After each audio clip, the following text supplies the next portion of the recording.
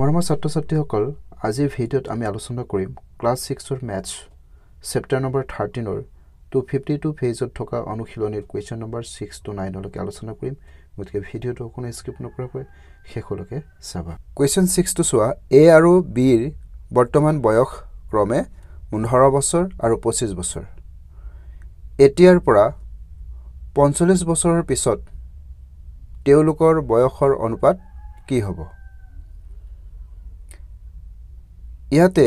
A আৰু B ৰ বৰ্তমান বয়স 15 বছৰ আৰু 25 বছৰ দিয়া আছে উলিয়াব লাগে 45 বছৰৰ পিছত তেওঁলোকৰ বয়সৰ অনুপাত কিমান হ'ব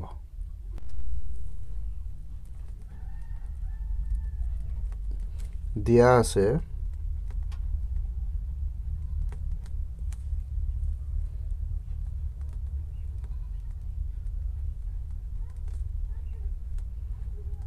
B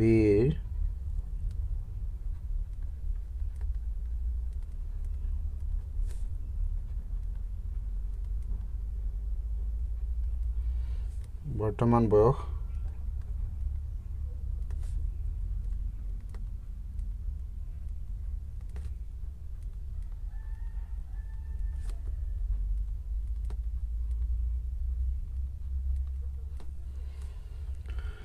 25 বছৰ তেকে 45 বছৰৰ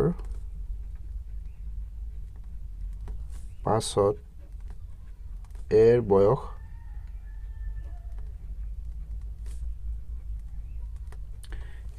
হ'ব কিমান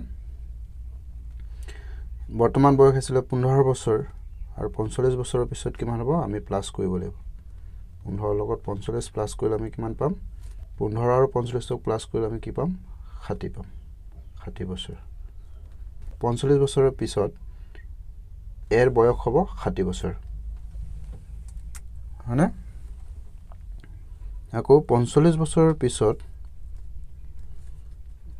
বিৰ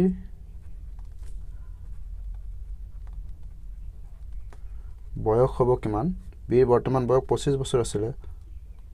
25 বছৰৰ লগত 45 প্লাস কৰি দিয়া তেতিয়া আমি কিমান পাম 70 পাম হয়নে 70 বছৰ হয়নে এতিয়া 45 বছৰৰ পিছত আমি এৰ বয়স পালো 60 বছৰ আৰু বিৰ বয়স পালো 70 বছৰ হয়নে এতিয়া আমাক উলিয়াব দিছে 45 বছৰৰ পিছত তেওঁলোকৰ বয়সৰ অনুপাত কিমান হ'ব হয়নে এতেকে 45 বছৰ পাছত তেওঁলোকৰ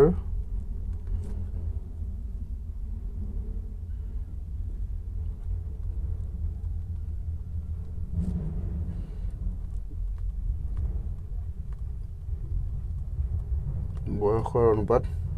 কি হ'ব আমি 70 বছৰ টো কিমান হ'ব 70 হ'ব হয়নে এক যদি ভগ্নাংশৰ ৰূপত লিখা যায় তেতিয়া কি হ'ব 60/70 হ'ব শূন্য শূন্য কটাকটি গ'ল তেতিয়া 6/7 হৈ গ'ল তেতিয়া ইহতৰ অনুপাত কি হ'ব 6:7 এটো হ'ব আনসাৰ 45 বছৰৰ পিছত তেওঁলোকৰ বয়সৰ অনুপাত হ'ব 6:7 Question 7 to চোৱা দুটা সংখ্যাৰ অনুপাত 7:12 ইয়াৰ পূৰ্ব পদক 2 গুণ আৰু উত্তৰ পদক 2 বৃদ্ধি কৰিলে নতুন অনুপাতটো কি হ'ব অৰ্থাৎ সংখ্যা দুটাৰ অনুপাত দিয়া আছে কিমান 7:2 আৰু ইয়াৰ পূৰ্ব পদক 2 গুণ কৰিলে আৰু উত্তৰ পদক 2 বৃদ্ধি কৰিলে বা 2 বঢ়াই দিলে নতুন অনুপাতটো কি হ'ব ইয়াতে চোৱা সমাধান দুটা সংখ্যাৰ অনুপাত দিয়া আছে 7:12 হয়নে এতিয়া পূৰ্বপদ কোনটো আৰু উত্তৰপদ কোনটো আমি চাও ইয়াক যদি সেই অনুপাতটোকে আমি লওঁ 7 কি হ'ব 12 হ'ব এই লবৰ মানটো কোৱা হ'ব পূৰ্বপদ আৰু হৰৰ মানটো কোৱা হ'ব উত্তৰপদ হয়নে উত্তৰপদ বুলি কম বুজি পাইছা এতিয়া ইয়াতে আমাক দিয়া আছে দুটা অংশৰ অনুপাত 7:12 এতিয়া ইয়াতে প্ৰশ্নমতে কৈছে যে ইয়াৰ পূৰ্ব পদক 2 গুণ আৰু উত্তৰ পদক 2 বৃদ্ধি কৰিলে নতুন অনুপাতটো কি হ'ব এতেকে আমি চাও নতুন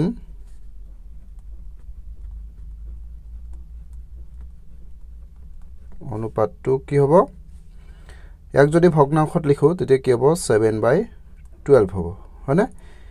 এটা পূৰ্বপদ 7 পূৰ্বপদৰ লগত কি কৰিব লাগে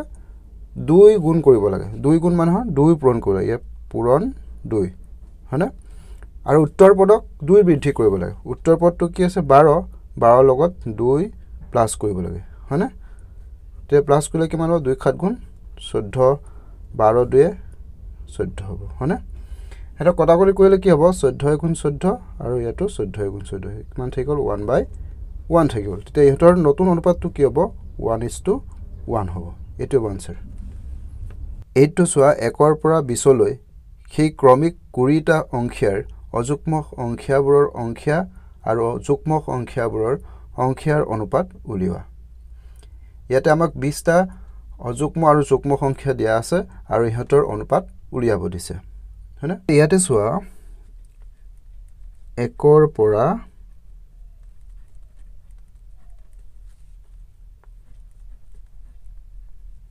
20 লৈ অযুগ্ম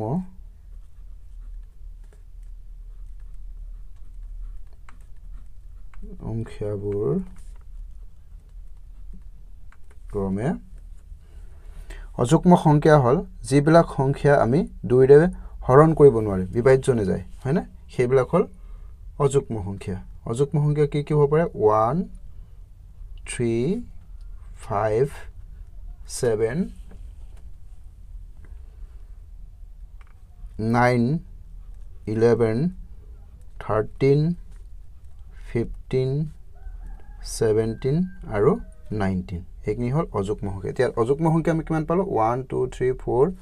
5 6 7 8 9 10 আমি 10টা অযুগ্ম সংখ্যা পালো হয়না এতিয়া আকৌ যুগ্ম সংখ্যা আমি কিমান পাম চাও 1 ৰ পৰা 10 লৈকে 1 ৰ পৰা 20 লৈকে 1 ৰ পৰা 20 লৈ যুগ্ম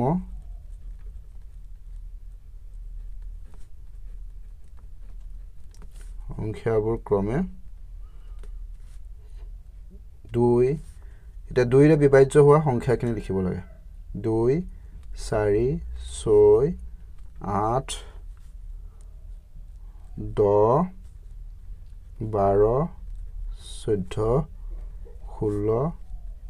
18 20 এটা টোটাল কেটা পালো 1 2 3 4 5 6 7 8 9 10 এটো 10টা আমি যুগ্ম সংখ্যা পালো অৰ্থাৎ আমি ইয়াতে অযুগ্ম সংখ্যা 10টা পালো আৰু যুগ্ম সংখ্যা 10টা পালো হয়নে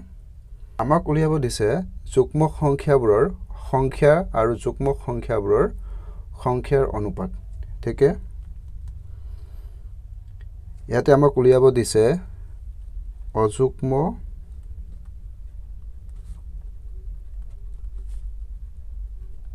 সংখ্যাবোৰৰ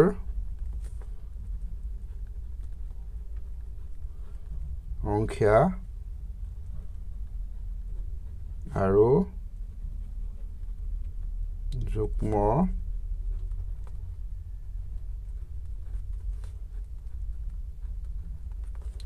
সংখ্যাবোৰৰ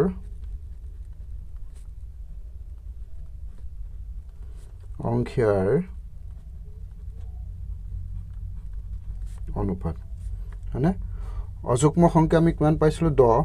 আমি 10 লিখিম ওপৰত আৰু যুগ্ম সংখ্যা আমি কিমান পাইছিলো 10 হয়নে তেতিয়া 10/10 হ'ব তেতিয়া শূন্য কটাকটি কৰি দিয়া তেতিয়া আমাৰ কি থাকিব 1/1 থাকিব তেতিয়া হেতৰ অনুপাত কিমান হ'ব 1:1 হ'ব এটো আনসাৰ সোৱা তলৰ প্ৰদত্ত অনুপাত কেইটাৰ প্ৰত্যেকৰে উত্তৰ পদ 100 কৰি সমতুল্য অনুপাত উলিওৱা অৰ্থাৎ ইয়াতে যেটো অনুপাত দিয়া আছে এই অনুপাত কেইটাৰ উত্তৰ পদটোৰ 100 কৰি সমতুল্য অনুপাত উলিয়াব লাগে সাপোজ ধৰিবা এটো 1:4 দিয়া আছে 1:4 ক যদি আমি ভগ্নাংশত লিখো 1/4 হ'ব হয়নে 1/4 ক 1 ক আমি কম পূৰ্ব পদ আৰু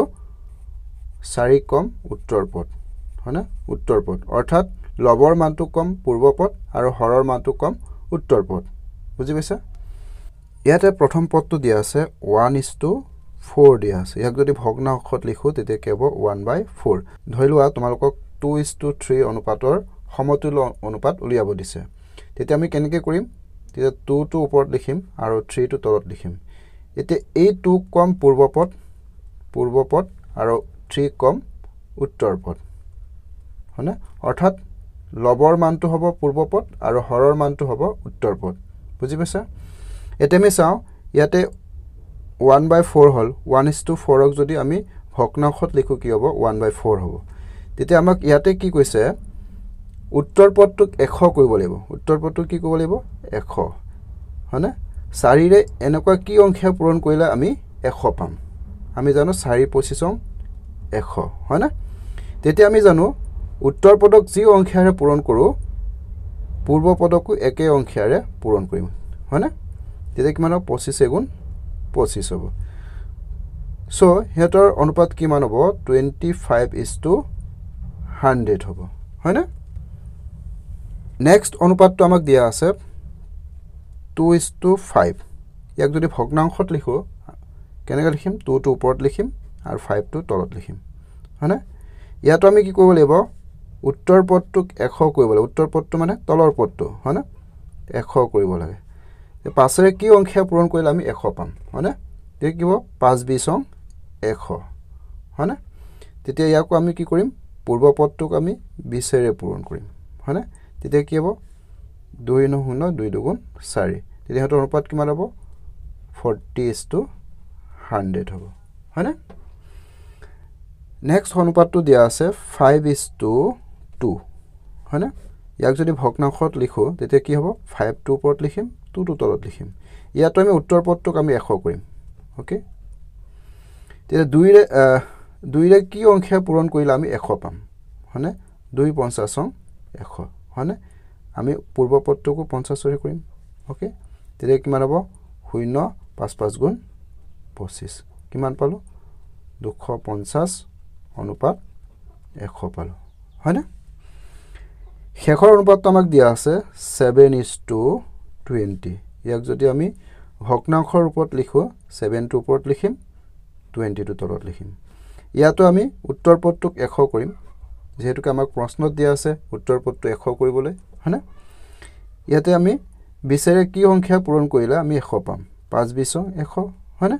এতিয়া পূৰ্ব পদটোক 5 ৰে পূৰণ কৰিম 7 5 গুণ 35 তেতিয়া হেতৰ অনুপাত কি হ'ব 35:100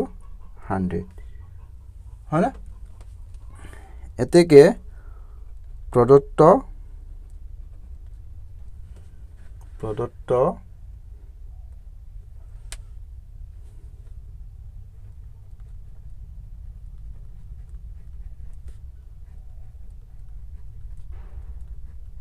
কেটাৰ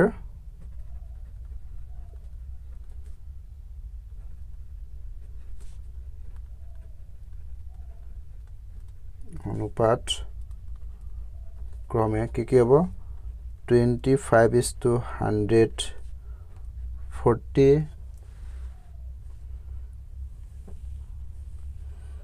40:100 250:100 আৰু 35:100 হয়নে এইটো হ'ব আনসাৰ মৰমৰ ছাত্ৰ-ছাত্ৰীসকল আজিৰ ভিডিঅ'টো তোমালোকৰ অকনমান অলপ উপকৃত হৈছিল ভাবা লাইক কৰিবা শ্বেয়াৰ কৰিবা আৰু চেনেলটো সাবস্ক্ৰাইব কৰিবা ভিডিঅ'টো চোৱাৰ বাবে ধন্যবাদ